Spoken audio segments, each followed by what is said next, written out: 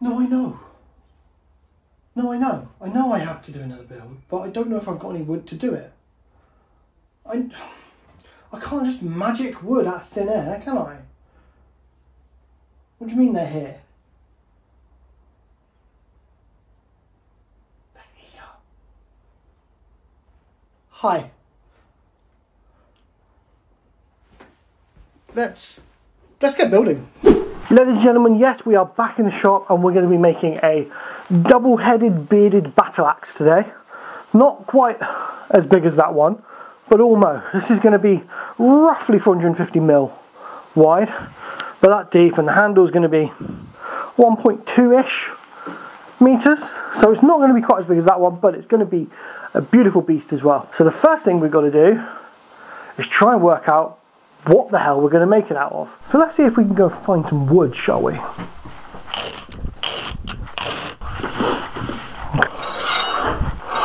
So now that I've got the template stuck together, it's going to be roughly that big. So I can now work out what I've got to go.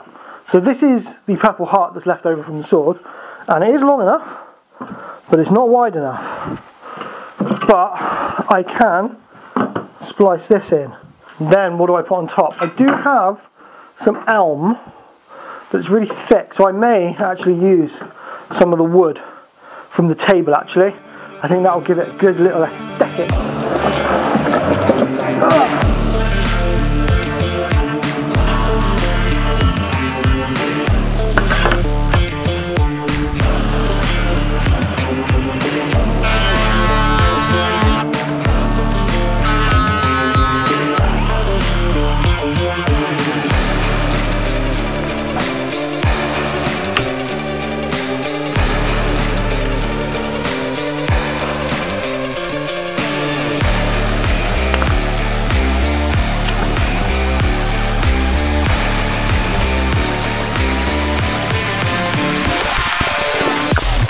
Okay, time once again for one of those patented, fabulous BrookesWood transitions that you come here for.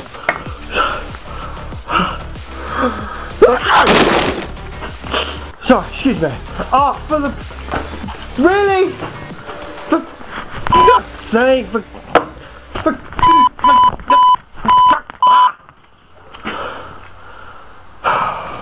well, that's a shame. Okay, so now this is all glued up, we're going to attach the template and start cutting it out.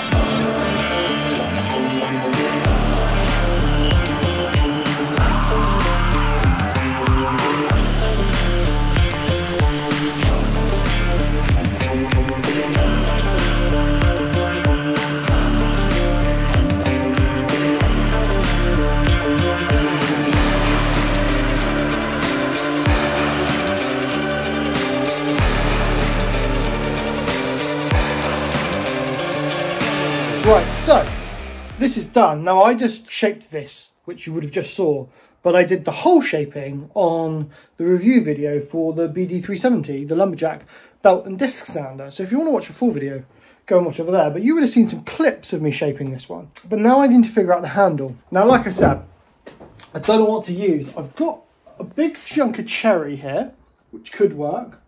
I've got ash, and I've also got a bit of oak there. Thinking ash. So let's get the ash board down. We're going to mill it because it is fully rough. It's all rough sawn. And then we'll see where we stand from there.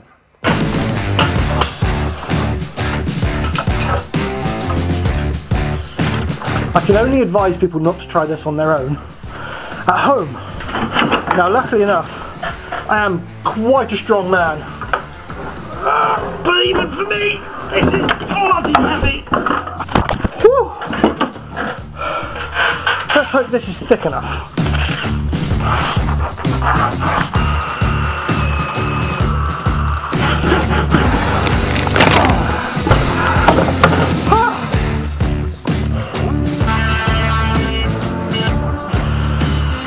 So, this is now 34mm by 60mm, and my head here is 30mm by 75mm.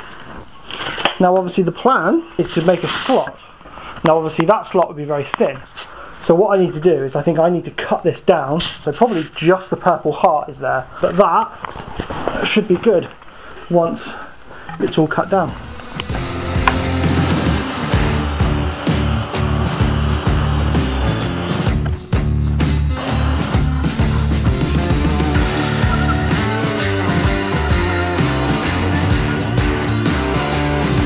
Let's see if this goes together. Oh, that seats perfectly. Oh, look at that. That is epic.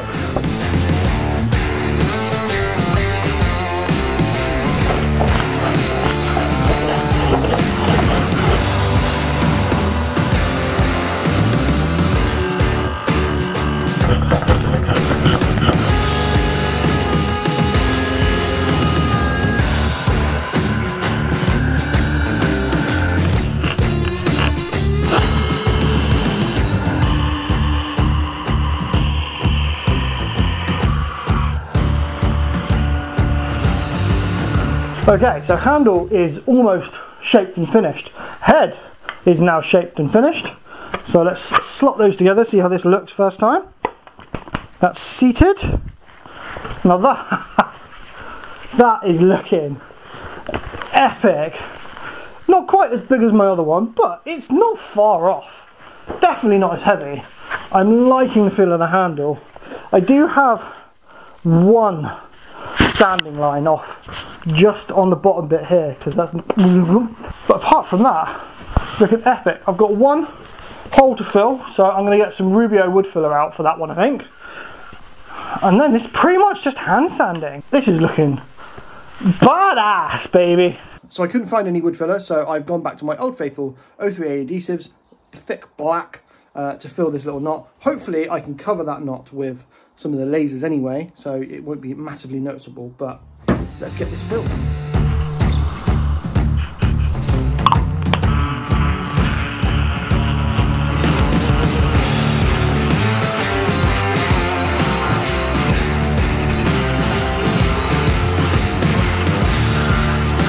So it is now time to do the engraving of the lion on this axe head. I have done some tests to try and find the right size, and I think this size will fill the axe head quite nicely. How about a nice time lapse of this being printed, yeah?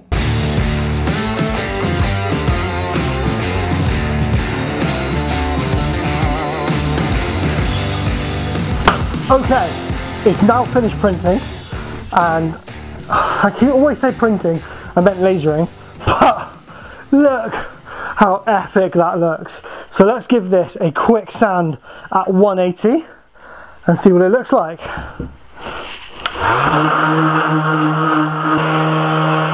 So it needs a little bit more work.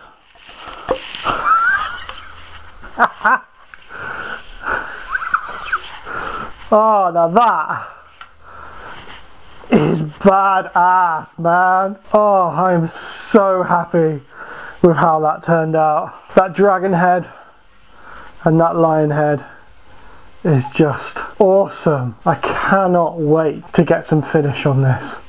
But there's more to do before I do that. I need to finish giving everything a hand sanding. I've got some brass rod to put in as pins. I need to shape this top section. I want to put a little chunk of something in there to make it look solid and whole. I've got to brand the handle. I've got to brand the end.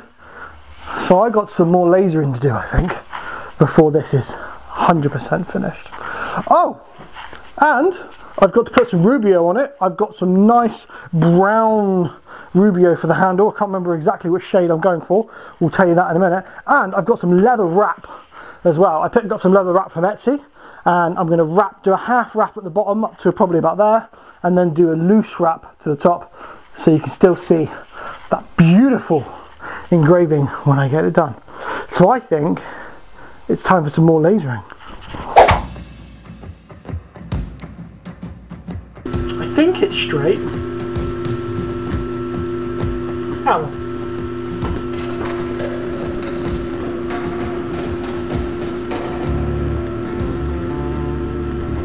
Okay, that is all of the markings done on the shaft. Now it's my logo time on the bottom. Okay, that is all of the lasering work done. No more lasering, thankfully, because even though I'm figuring that laser out, I'm not got the measuring all down and where to put it. It's lots of trial and error. It'll be construction time, I think. Oh wait, so I've got some more sanding to do, and then when the finish arrives, I'm going to put this as like a nice brown, I think, like a lightish brown. I've got a few different options coming, and then it'll be leather handle wrap time, and then it'll be done.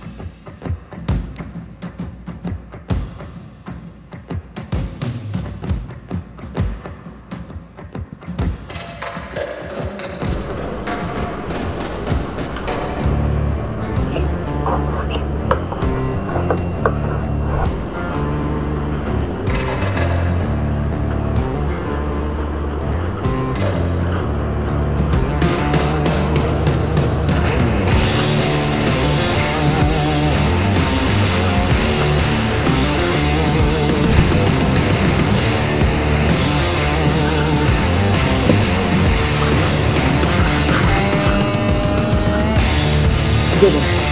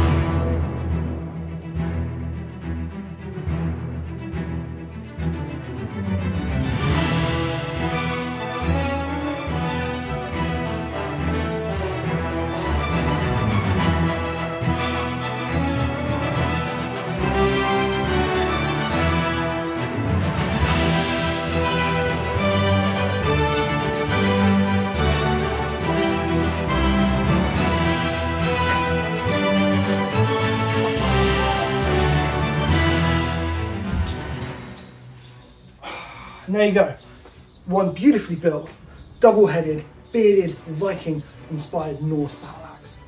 You've got the lion on one side, the tiger on the other, and oh, it's so pretty, so pretty. Purple heart, oak with an ash handle, with a lovely black leather grip. Oh, this is a beauty. I do not want to give it away. Why do I keep building things that I don't want to give away anymore? It is infuriating. Feels so good in the hand. The handle, for me, is perfect, but for others, could be a little bit chunky. So next time, if I do another one of these, I need to use thinner leather or thin the handle down further first. But again, for me, for a big strong Viking, not that I'm a Viking, that is perfect and would definitely cleave some heads. So that's this build done. The Maker Central 2024 Build 2 giveaway. So if you want to win this, you've got to come to Maker Central in May. Information is down in the description and a little linky so you can buy some tickets, and then you can win this. Day 1, day 2, I'm not sure. Don't know which one I want to give it away on first. I think this will probably be the day 1 giveaway. So come see it. It will be on my stand, and it will also be on the Make-A-Wish stand, which is the raffle charity we are supporting this year. And come see it, get a picture, and then if you're very lucky, take it home. Now, this is making me want to raid a village. I'm going to go find one. Bye!